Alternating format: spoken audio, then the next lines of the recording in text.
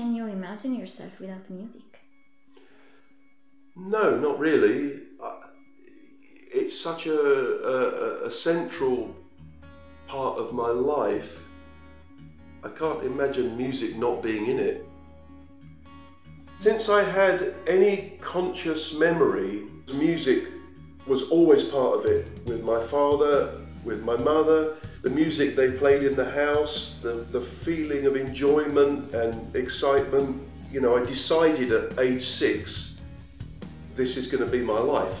It's only supposed to be a short-term thing.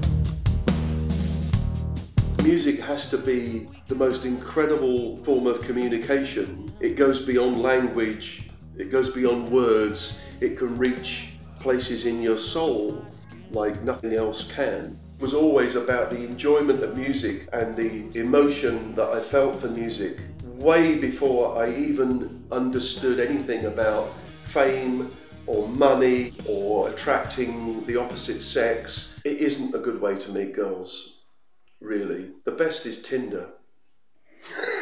I've never been on Tinder, I don't know. It was only supposed to be a short-term thing. Bruce contacted me and he sent me 2 songs, I think Final Thing on My Mind and In Exile. I listened to the songs and I immediately had some ideas about how I could contribute to this. And I really liked it. So I said, okay, I'll be happy to record this. He encouraged me to do whatever I wanted to do, including rearranging the songs. I would say, you know, there's a bit in the middle here, Bruce. It kind of goes on quite a long time with nothing really happening. Would you mind, in this section, if I change the time signatures every now and then, just to give it a different shape?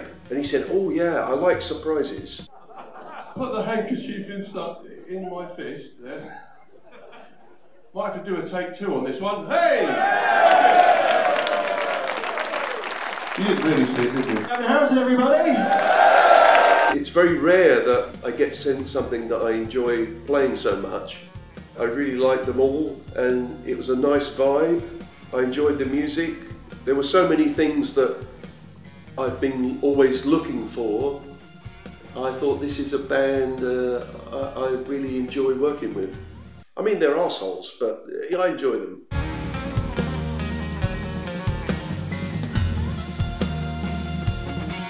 Yeah, just warm up on a practice pad. It's quite a normal thing for a drummer to do. Just a load of nonsense, really.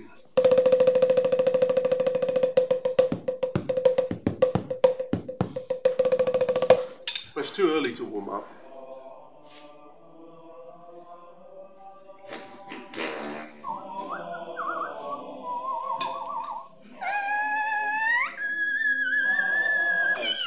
That's a G. A G? A G.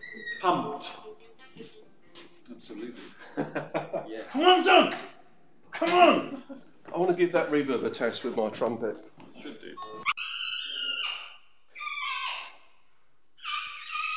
That's the way I like to warm up for the drums.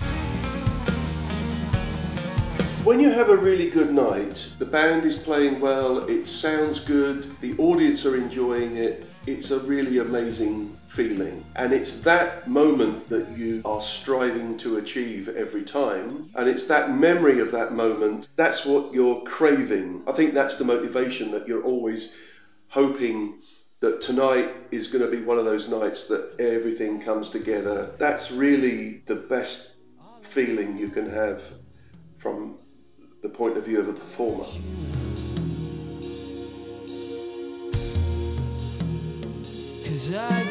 Unlike a job where you work in an office and you can call them in the morning and say, I don't feel very well, I'm not coming in today.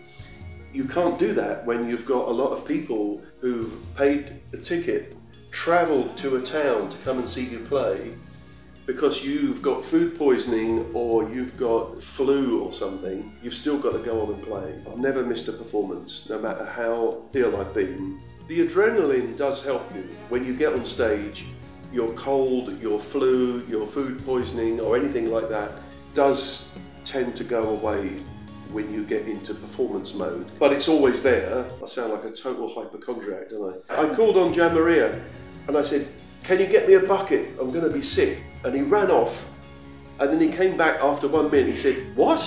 When you're drumming, you see, it's hard to explain something to someone. Maybe you've got something very technical. You need to say to them, the remote pedal of the double pedal, the center bar, I think one of the screws is loose. It's hard to say that whilst you're drumming. I said, a bucket, vomito.